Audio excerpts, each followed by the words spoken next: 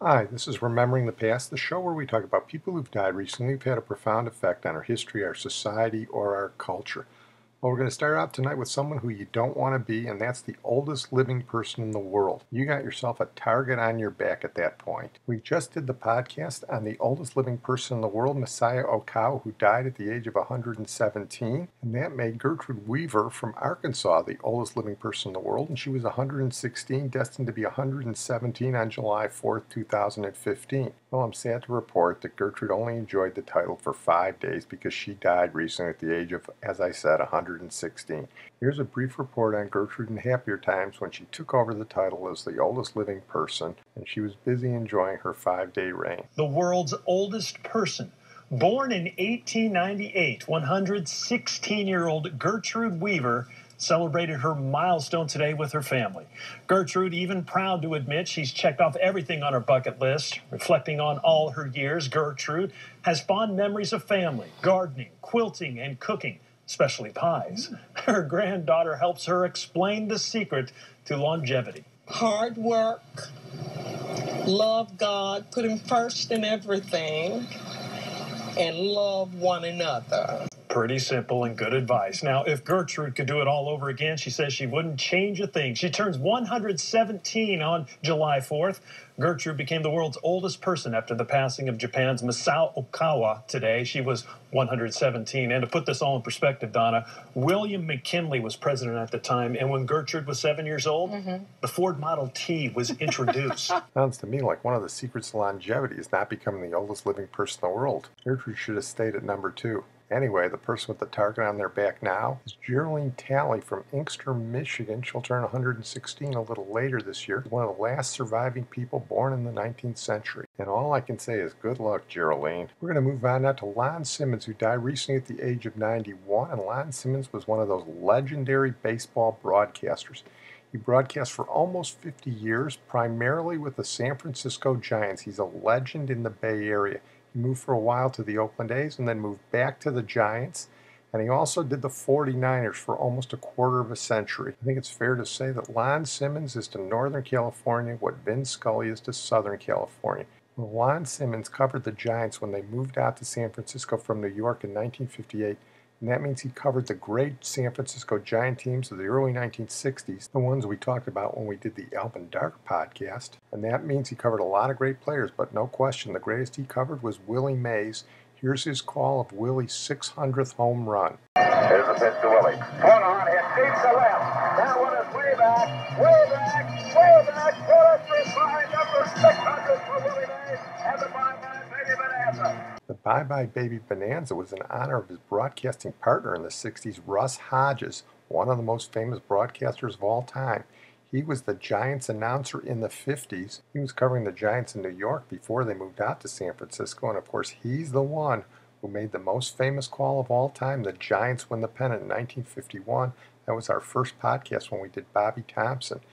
Russ Hodges and Lon Simmons had a great chemistry together. Here they're calling a fight between the Giants and the 62 Mets, one of the worst teams of all time. And they do a great play-by-play on the fight. Shea bluffs now throw to second base, and Mays is back in. And now Chacon starts hitting Mays. Mays jumps on him, and Cepeda and Craig are at it.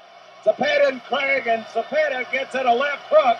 Boy, we've got a brawl at second base as Chacon started hitting Mays on top of the head as they were lying there. Mays picked Chacon up and threw him on the ground. Cepeda swung a left hook and almost decked Craig. We've got ball players all over there. Russ, I don't know what that was about. Mays slid into second, and Chacon just started hitting him on the head, and Mays picked Chacon up and threw him down on the ground. Cepeda came over and swung a beautiful left hook that nailed Roger Craig right on the button. Lon, I've seen some good ones, but this is the best when they get squared off individually like that. I don't think there's any question what Lon Simmons' most famous call was, and it wasn't a baseball game. It was in a 1964 game between the 49ers and the Vikings, where the Vikings' Jim Marshall picked up a fumble and ran the wrong way. Myra straight back to pass. Looking. Now stops, throws, completes it to Kilmer up at the 30-yard line. Kilmer driving for the first down, loses the football. It's picked up by Jim Marshall, who's running the wrong way. Marshall is running the wrong way. And he's running it into the end zone the wrong way. Thinks he scored a touchdown. He has scored a safety.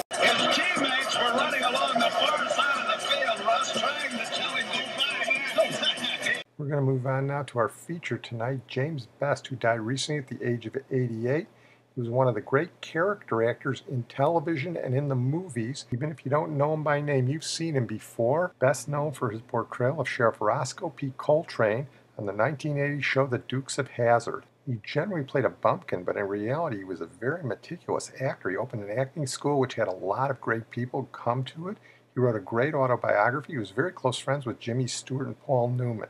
He was born Jules Guy in Muhlenberg, Kentucky, and here's something most of the obits didn't tell you. His cousins were the Everly brothers. As you know, when we did the Phil Everly podcast, they were from Muhlenberg. James Best's mother was Ike Everly's sister. Ike Everly was the father of the Everly brothers. He served honorably in World War II, and in fact, that's how he got into acting, and here he talks about it. After the war, there was what they call werewolf gangs in Wiesbaden, Germany. And they were teenagers that had actually been trained by the SS.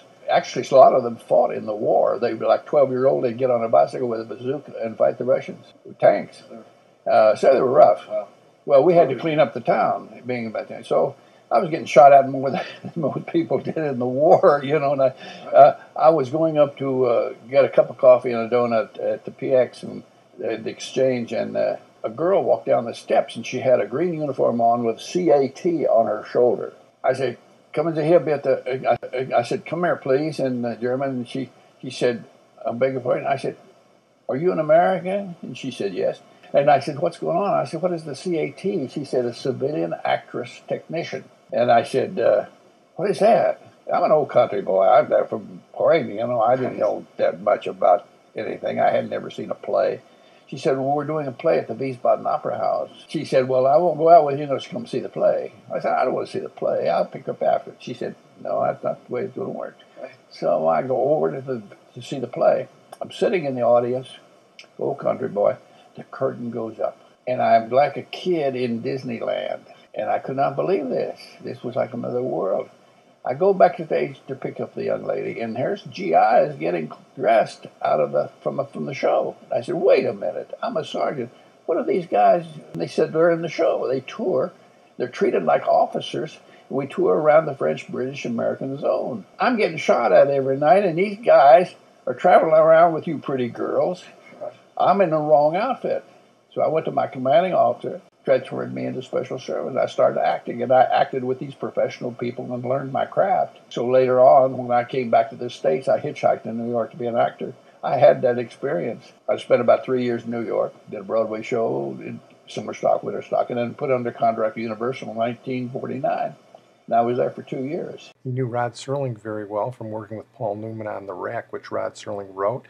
Rod Serling put him in 3 memorable episodes of Twilight Zone. The most memorable one was The Grave, which had the greatest cast in Twilight Zone history and one of the greatest casts in television history. Lee Marvin is the star. The supporting actors are James Best, Strother Martin before Cool Hand Luke, Lee Van Cleef between High Noon and The Good, the Bad, and the Ugly. Tell me something, Connie. Are you afraid of Pinto's grave? The rest of us are. Now, how about you? Are you afraid? No. I'm going to tell you something, Johnny Rob. I was never afraid of Pinto when he was alive, and I sure ain't afraid of him now that he's dead. I don't believe that. I ain't armed. Hold it now, Connie. Simmer down. Let's not have any bloodshed. Nobody calls me a coward. Now, you didn't let me finish what I was going to say, Connie. I don't think you're a coward. Leastwise, I don't think you're afraid of anybody in this room, especially not me. I'm just a poor old boy. I work hard for not too much. But dogs and kids, they like me. They follow me around all the time. Sure is windy tonight, ain't it? And no, sir, I don't think there's anybody afraid of me. And whether you were afraid of Pinto alive, only you know that. But what I was going to say before you hit me and hurt me was, well, now, I'll bet, I'm not accusing you, understand, but I'll bet that you won't call on Pinto tonight. Why don't you shut up before you really get hurt? It's almost midnight. Now, I'll bet you won't walk out of here at midnight sharp and visit Pinto's grave. Now, I got a $20 gold piece. Now, I'll bet you this $20 gold piece that took me 20 weeks to save, that you won't do what I just said. I'm going to tell you something, boy. I don't like you. I never have, and I don't reckon I ever will. So old Blabbermouth got herself a $20 gold piece, huh? Well, I just happen to have one, too, and it just covers yours. Well, I guess in a little while that one of us will have $40 instead of 20. That's right. And when I get back, I don't want you hanging around here where I can see you. You understand? Connie, You haven't got another 20 you want to put up on that, have you? Another Twilight Zone episode was The Last Rites of Jeff Myrtlebeck. He was a very good-looking guy, and it's a really memorable scene where he comes out of his coffin. Who in tarnation put me in that coffin? Brethren, let's not give way to panic. Small mistake seems to have been made. Brother Sidden, seems you got a little sense left. Now, what's going on around here?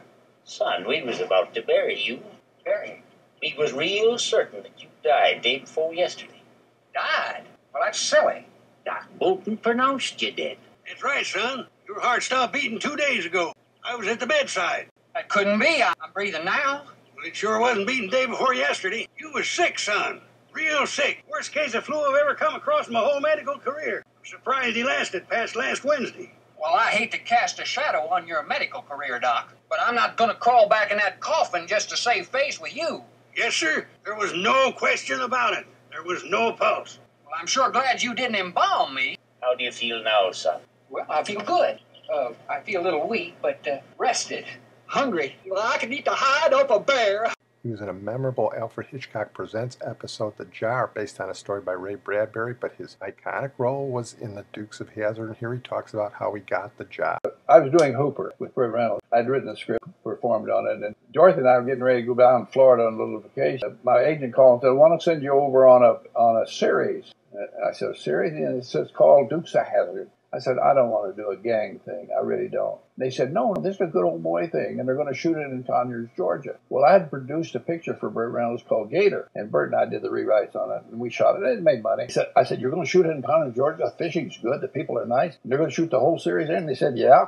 So I go over there, and here is the producer and the director and the writers and the Inquisition. They're sitting there in a bunch of chairs, and they had one chair sitting out in front. And I sat down, and what is it? And it's a sheriff. And I said, how do you want me to play him? They said, well, we would like for him to be amusing and funny. And I said, well, I played a lot of heavies, but I starred with Jerry Lewis in a movie called Three on a Couch. I said, I can do comedy. I did that in summer stock. So I thought, what am I going to do? Because I do not want to embarrass the sheriffs in this world, because I have too much respect for the fire department and the sheriffs and the military. So I said, I'll play him like a 12-year-old who likes Hot Pursuit. And when I said, let me read the script, I read the script, and when I'm reading it, I did what I used to do with my little girls when they were little, and I'd see chasing them, and I'd go, well, they fell off their chair, and they signed me. I was the first one they put under contract. And we shot 5 episodes down in Conyers, Georgia, and then they moved it back to that cesspool called L.A. I finally got a dog on the show, though. You know, I went to the dog pound and got Flash and put her on the show. But I'm being naughty. But anyway, I said, give me a dog. You know, it'll make some different type of scripts, and scripts are so much alike. And so they didn't want to do it at first. And I said, well, I'll quit. I want a dog. So we went to the dog pound, got Flash. She was 7 years old. She lived to be 14, became one of the biggest stars on the show. Here's a little bit of that bumpkin humor he refers to from Dukes of Hazzard. Rosco P, Coltrane, your job is in jeopardy. Well, this time those Duke boys have gone too far. What a time for them to pull a fool trick. Maybe it's Halloween. You dipstick! Halloween's in November. Or is it October? Listen, you idiots! The Duke boys are in on this whole kidnapping. Now you get moving. I want them boys in jail. Enos, what the heck are you doing here? You're supposed to be following those people that stole Loretta Lynn. Well, you said to follow you, ain't that right? Monkey see, monkey do. Oh, monkey see, monkey do you dipstick. I want to close on that note. I want to thank my producer and IT genius, Sid Tepps. James Best was content being a character actor. I never wanted to be a leading man. Universal tried to train me as a leading man, and I said, let me be the character man, because I said I'll still be acting when I'm 80. I'll be 84 next month, and I'm still acting. And a lot of the leading men are long gone. They all lost their hair and their teeth, and thank God I still got mine. Yeah, he was a great character actor, but as he said in one of the early interviews, he was just a good old boy. So to close our tribute to James Best, we're going to close with another good old boy, my man Waylon. Just a good old boy, never meaning no harm. Beats all you never saw, been in trouble with the law since the day they was born. I'm a good old boy, you know my mama loved me, but she don't understand to keep her showing my hands and not my face on